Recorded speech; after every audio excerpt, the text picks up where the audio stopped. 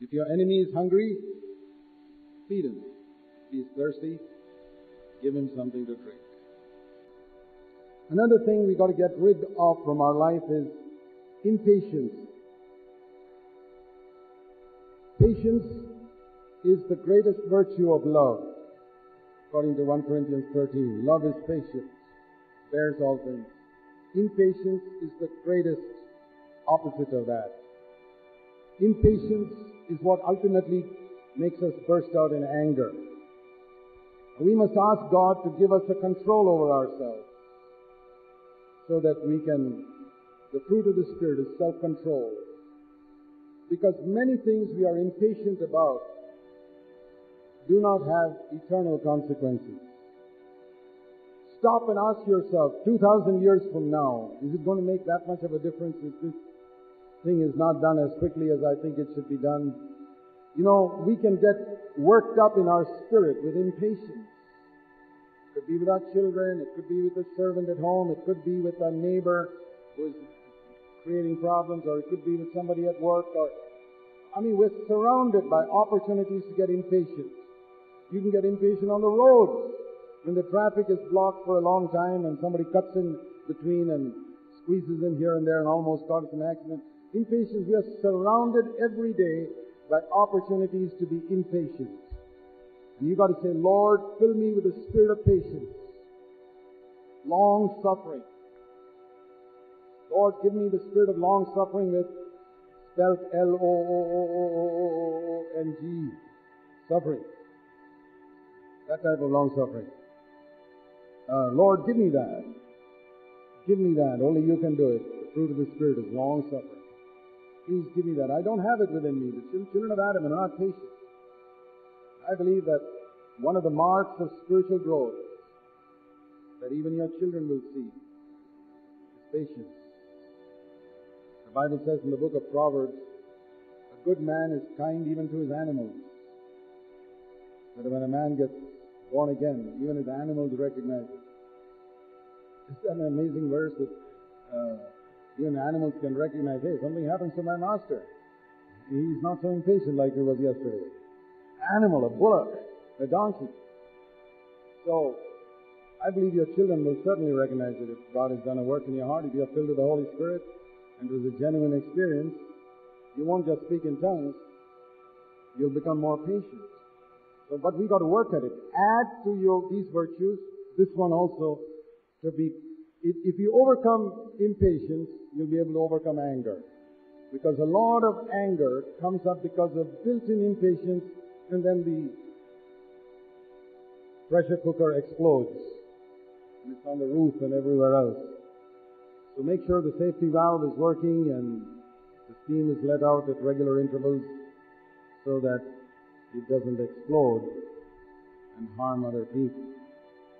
Okay, we go to number 12. Number 12, another bad habit we've got to free from is indiscipline. I'm very sorry to say that today's generation, young generation, is a very indisciplined generation. They're indisciplined in the use of money, they're indisciplined in their study habits, they're indisciplined in punctuality, they're indisciplined in keeping things tidy, cleanliness, orderliness in their lives. And you know, the Bible says that God has given us the spirit of discipline. We must be disciplined in our eating habits, for example. It's very sad that a younger generation is growing up that does not know how to fast and pray. They know how to feast. The younger generation knows which are the best restaurants for food, but they don't know how to fast. And you won't be spiritual till you've learned to discipline your bodily habits. You learn to discipline to fast. I know the body craves for food, but I would encourage you to develop the habit of fasting. I suggested some time ago to people, try and fast from giving your opinions about people for 1 week. Just for 1 week. You want to give your opinion? You put your hand in your mouth. No, I'm fasting. I'm not supposed to say anything about anybody for 1 week. you'll see what a struggle it is to be disciplined about just, so many people are talking about so-and-so and you've got no opinion to give. You've got plenty in your head, but you're fasting.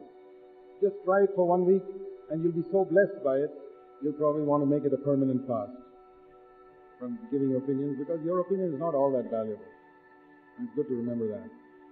But fasting from food and overcoming the lust to eat, especially if any of you want to be useful in the Lord's service, I would encourage you to discipline your bodily habits, because the Apostle Paul said in 1 Corinthians 9, I discipline my body, making it do, the last few verses, making it do what it should do, not what it wants to do. Making it do what it should do, that's the Living Bible, not what it wants to do, lest otherwise I'll preach to others and finally be rejected myself. I remember as a young man, I was working in the Navy and I felt the Lord may call me for a service. So I decided to discipline myself while I was working. On the ship, I would sometimes fast for 2 days, just live on liquids and do my job mainly because I love food like everybody else. And I decided I've got to conquer this if I want to serve the Lord. I may be in some situation somewhere where I don't get food. Then what do? If I'm a slave to food, I'll be finished. I've got to conquer it before I come out to serve the Lord. So I would do it on a regular basis. Now and then skip meals for 2 days and just live on juices or milk or something, only liquids. And then I would learn to sleep on hard floors without a mattress so that I could be tough. I can do it even today. If you love a comfortable life, I'm not saying you should sleep on the floor if you've got a mattress, but you must learn to be happy to sleep on the floor if you don't have a mattress. And the only way to do it is to try it out sometime. When you have a mattress, see whether you can sleep on the floor.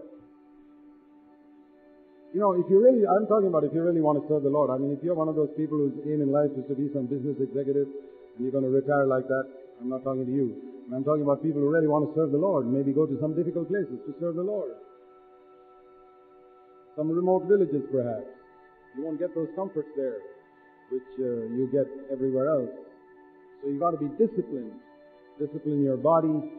And I believe that if you discipline your time and study habits, many of you would have known the Bible much more than you know it today. Discipline yourself to listen to some good Bible study material on CDs or tapes and to read books that speak to your heart. I did that, to read missionary biographies and books that challenged my heart. And those days, if I had CDs in those days, we never had CDs those days, I would have listened to anything that would help me to know the Bible much better. So I believe that God can use many of you if you will discipline yourself to study. And, life can be much easier for other people in your home if you're orderly in the way you keep your things. And people will remember it. And it's a very good testimony. I remember as a young man, I visited a home. I was in the Navy and I'd gone somewhere preaching.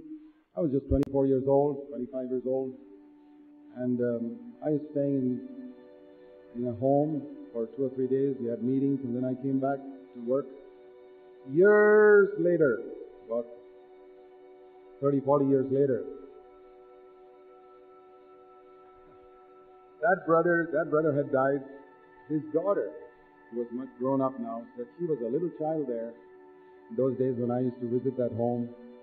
And she said the thing her mother told her was that Brother Zac would always fold his bed and bed sheet and mattress neatly.